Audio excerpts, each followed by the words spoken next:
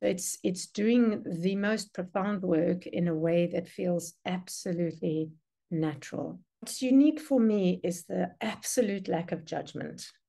It is so refreshing. It is so wonderful that there's no need to assess or judge and make a conclusion about something. There's just the exploration. There's the inquiry. There's the unfolding of your understanding.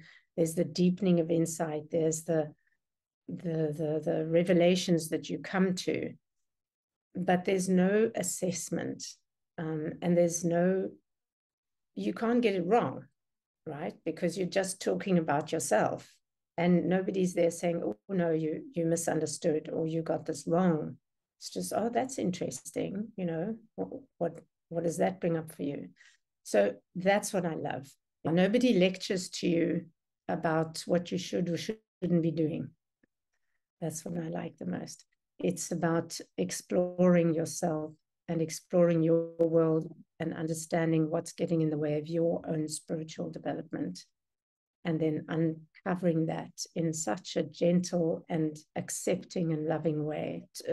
It feels very natural and possible. It's not forced.